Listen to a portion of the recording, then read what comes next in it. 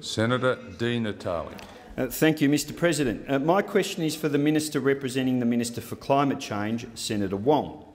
Senator, with the Labor-Green Alliance's carbon tax now responsible for the death of Fairfax, can the government produce modelling to prove that the carbon tax did not cause or contribute to Victoria's earthquake on Tuesday evening?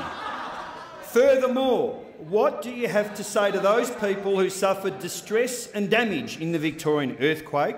And will you guarantee there will be no further earthquakes in Victoria following the carbon tax?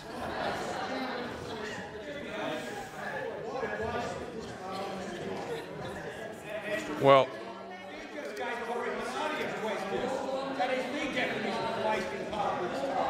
order. The question is to the Minister. The question is to the Minister for Climate Change and Energy Efficiency. The Minister representing that Minister can only answer the question in so much as the question applies to the portfolio. The Minister. Thank you, Mr President, and thank you to the Senator for the question. On a serious note first, obviously any natural disaster is something to be concerned about, and I'm sure that and I'm sure that all of us are pleased that there was not more significant damage or any concerns as a result of the earthquake. I have to say, if I closed my eyes, though, when the question was being asked by Senator Natale, I almost thought it could have been Senator Bernardi. Apologies for that, Senator Natale. And I can confirm that the carbon price was not responsible for the 2005 Ashes loss, and I can confirm that the carbon price will not have an effect on whether or not Port Power are able to beat the Cats on July 1st. Senator Natale. I refer the Minister to a recent episode of MasterChef on the 25th of May, where Julia, a legal secretary from Queensland, made a panna cotta which failed to set. Is the Minister aware that every significant stage of the panna cotta production chain from milk to sugar will be impacted by the carbon tax? And will the government ensure the carbon tax does not cause such culinary tragedies in the future? Again, the Minister can only answer that question in so much as it pertains to the portfolio. The Minister. Thank you, Mr President. Well, I have a confession to make that I've never actually been able to make a panna cotta set.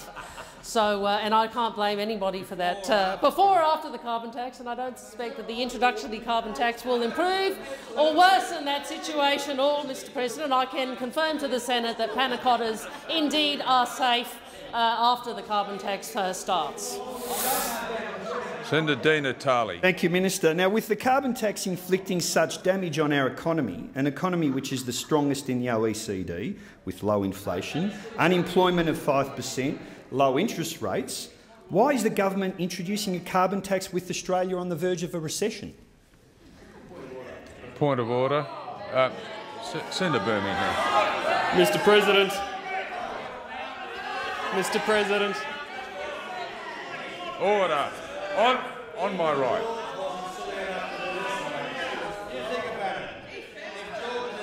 Order.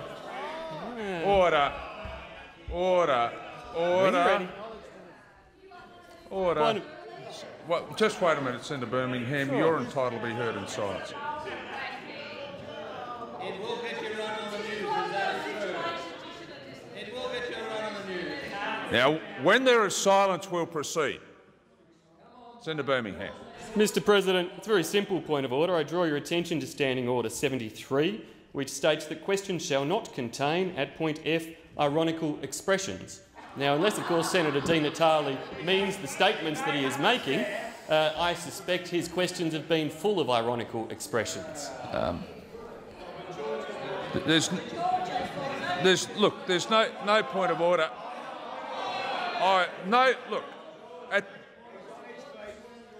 Order. Look.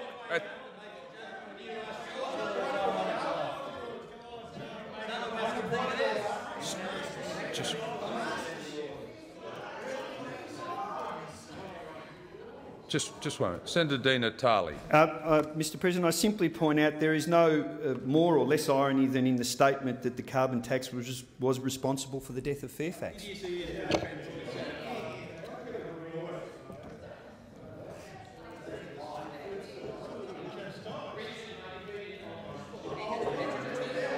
Order. Order. Order.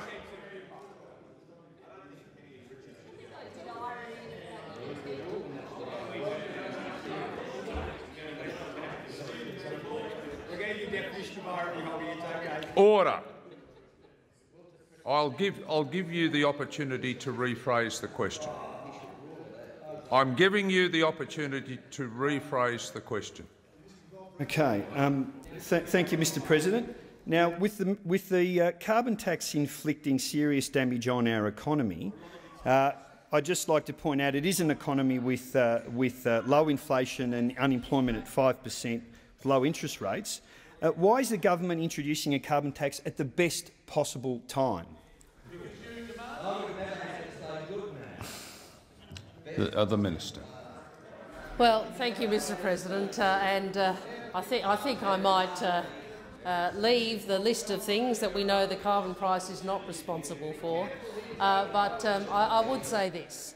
We do know that the economy is in a period of substantial change, but we also know, actually I'll take that interjection from Senator Brandis, because the only person who said people have never had it so good was former Prime Minister Howard.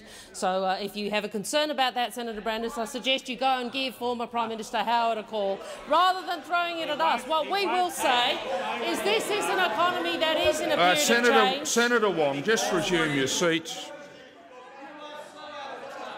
Now, when there is silence, we'll proceed.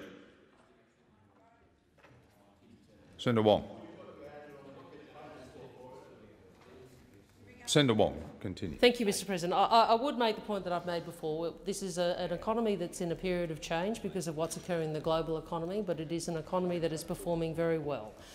We have strong growth, we have low unemployment, we have contained inflation, and we have falling interest rates. It is always easy to put off reforms, but it is no longer appropriate, no longer reasonable for us to continue to put off carbon. Order.